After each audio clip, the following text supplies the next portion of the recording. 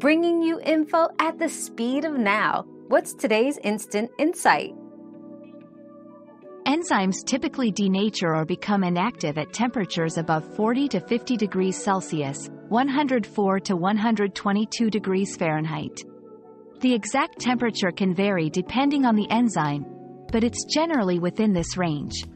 For enzymes used in industrial processes or research, it's crucial to maintain optimal conditions to ensure their activity and stability.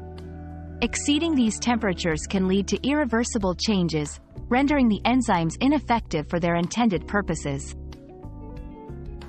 We've quenched today's curiosity, but there's always more to learn. Keep the curiosity alive by subscribing and joining us for our next adventure.